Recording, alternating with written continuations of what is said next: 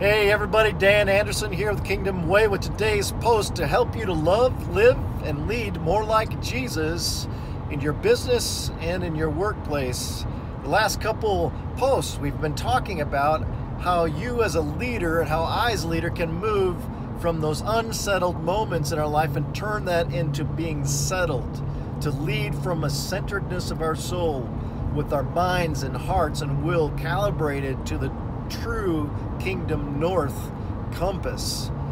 The first week we talked about choosing holiness over happiness. Last time we talked about elevating the altitude of your attitude and how important that is to having a settled soul about us to bring our best leadership to everyone we're called to lead.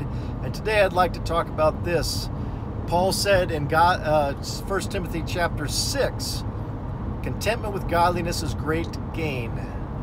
The linchpin to godliness and contentment, my friends, I think is this. It's learning acceptance over annoyance. Acceptance over annoyance. And here's what I mean by that. So many people have an unsettledness about their souls, and I have too. When I've let the expectations of others dictate my direction or give me a sense of pressure that I need to reach a certain goal or do things differently than the way I'm doing it. Sometimes I've seen this in leaders who are trying to keep up with the competition in their business. And so they sacrifice who they really are to pursue a shadow version of their calling.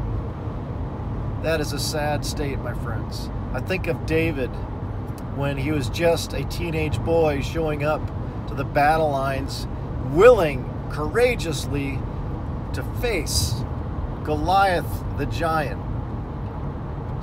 King Saul gives him his armor, and he's walking around, and it was just big and cumbersome, and it just didn't work. He was just used to stones and a tunic as a shepherd boy. And he said, I can't do this. You know what he was saying? He said, this isn't me. I can't do this. I have to be who I am. I have to accept the way I'm wired, my built, my experiences, and then lead and face even the giants of everyday business, if you will, from that identity and that perspective, accepting who he was. Sometimes I've seen this with others who admire the giftedness and abilities of others. They try to mimic it when that's not really who they are.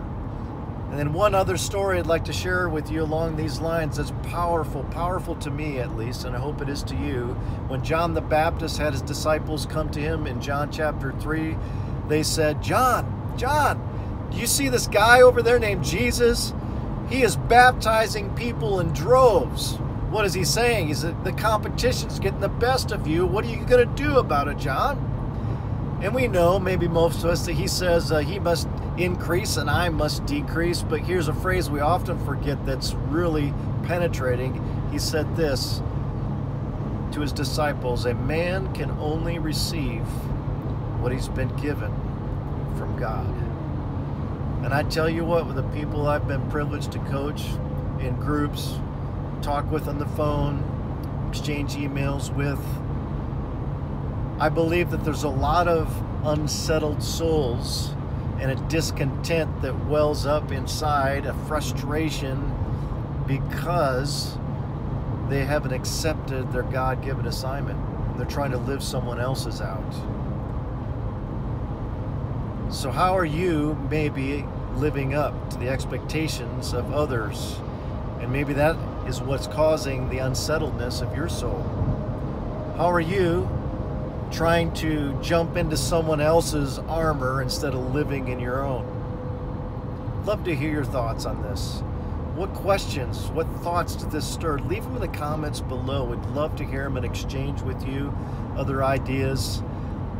And I want to remind you not to forget to seek to make him famous as you make your work and your ministry one. We are with you and for you, and we hope you have an amazing day. Oh, one last thing. This week, Thursday, February 23rd, if you're in northern Colorado near Fort Collins or in Denver, we have an amazing event you don't want to miss. Mark Whitaker. The movie, The Informant, that Matt Damon played as his character, is coming to share with us mission drift, how and why leaders lose their way and how they can get back.